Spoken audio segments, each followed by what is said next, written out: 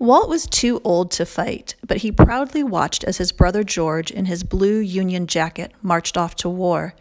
Union forces, however, were soundly beaten during the first major conflict, the Battle of Bull Run. Walt felt full of gloom and apprehension. He wrote poems for the newspapers to rally people behind the Union cause, to reunite the country. Beat, beat, drums, blow, bugles, blow. Through the windows, through doors, burst like a ruthless force. Still, with a growing sense of dread, Walt read the letters George wrote home, of bullets flying overhead and comrades shot and killed. When Walt went to the Broadway Hospital in Manhattan to visit an injured stagecoach driver, he saw haunting reminders of the war, soldiers brought up from the battlefront. He wrote in a newspaper article, "I have many hours afterwards, in far different scenes, had the pale faces, the look of death, the appealing eyes, come curiously of a sudden, plainly before me." He began spending time with these soldiers, hoping to cheer them, wishing he could do more. Every morning as he drank his coffee, Walt scanned the newspapers, checking the lists of wounded and dead, worrying about George. He pored over hundreds of names. John Clare, 69th, New York, hip. D.C. Grindle, Company K, 16th Maine, leg. F. Hanscom, Company D, 2nd, Delaware, eye. Major Hargan, 88th, New York, killed. On the morning of December 16, 1862, Walt read George's name. There was no information about George's injury. Was he badly hurt? Walt rushed toward Washington and spent the next 2 days and nights searching the hospitals. He was tired, hungry, and very discouraged. He couldn't find George anywhere. Grimly, Walt caught an army train headed south, reaching the camp hospitals in Falmouth, Virginia, the next day. There, men lay in rough tents pitched on the frozen ground. They slept on layers of twigs covered by blankets. Walt hurried from tent to tent, from man to broken man, feeling huge and helpless. At last he found his brother. George's cheek had been pierced by an exploding shell. Luckily, the wound wasn't serious. Walt later wrote home to their mother, "When I found dear brother George and found that he was alive and well, oh, you may imagine how trifling all my little cares and difficulties seemed. They vanished into nothing." Walt stayed at camp for over a week, visiting the hospitals. He wrote in his notebook, "I go around from one case to another. I do not see that I do much good, but I cannot leave them." At night, Walt slept in George's tent. He loved learning the soldiers' lingo. Bivouac for camp. Army pies and wash for crackers and coffee. Sitting around the campfires, he met men from all over the North and heard their tales of battle. As Walt learned more about their struggles and experienced their hard accommodations for himself, he began to give these soldiers a voice. "By the bivouac's fitful flame, a procession winding around me, solemn and sweet and slow. But first I note the darkness lit by spots of kindled fire, the silence, while wind and procession thoughts, oh tender and wondrous thoughts, of life and death, of home and the past, and loved, and of those that are far away." By now, George's cheek had healed. It was time for Walt to go. He offered to help transfer the wounded to the hospitals in Washington. Then the two brothers said goodbye. In Washington, Walt was appalled by the suffering the soldiers endured. Gunshot wounds, typhoid fever, amputations. Soon, each face had a name. Walt intended to stay only a few weeks, but when he saw that his good cheer helped some patients even more than medicine, he knew he could not leave. Writing home, "Many of them have come to depend on seeing me and having me sit by them a few minutes, as if for their lives." Walt picked up a small job, a few hours a day in a government office. The pay wasn't much, but it was enough, with donations from friends, to fill a sack with little gifts. David S. Giles, Company F, 28th, New Jersey Volunteers, once an apple. Janice Mayfield, 7th Virginia Volunteers, 2 oranges.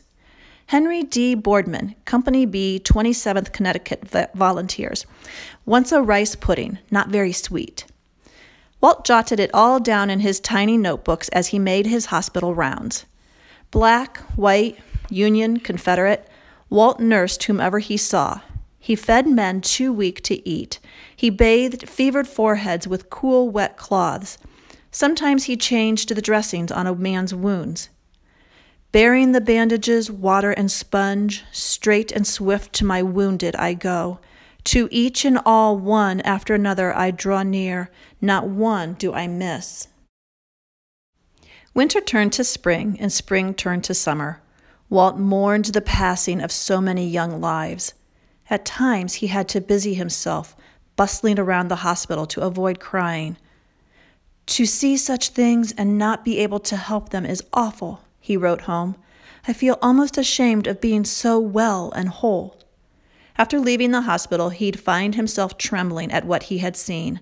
Then he'd walk for hours through the dark streets under the still, silent moon. In the mornings, as he headed to his job, Walt often saw President Abraham Lincoln ride by. The two bowed to each other, the war weighing on them both. Walt felt Lincoln's determination to heal the country.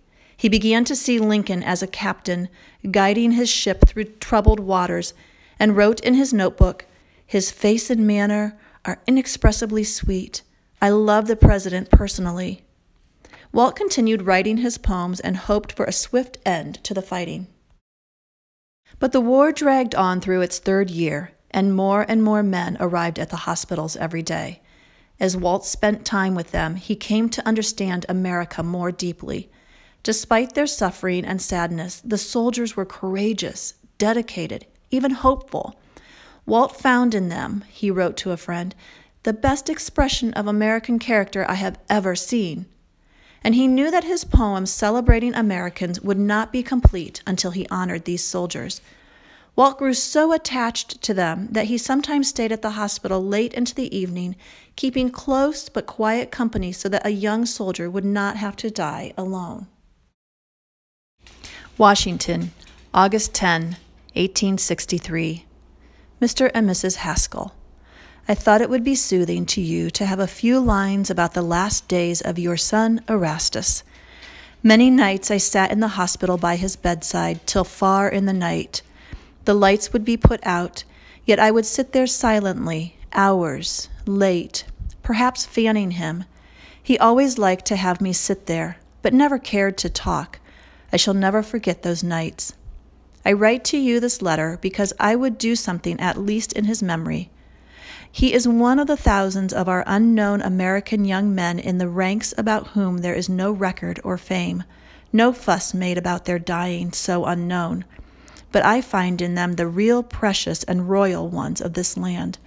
Mr. and Mrs. Haskell, though we are strangers and shall probably never see each other, I send you my love, Walt Whitman. Day after day, Walt returned to the hospitals, trying to stay cheerful. But by the end of June 1864, he was exhausted. When the doctors ordered him to take a break, Walt was too tired to protest. He traveled home to rest at his mother's house and work on his book of Civil War poetry. He called the book Drum Taps, a sound that always stirred him when he heard soldiers marching. Walt wrote to a friend that he would move heaven and earth to publish the book as soon as he was able. By January, Walt felt stronger.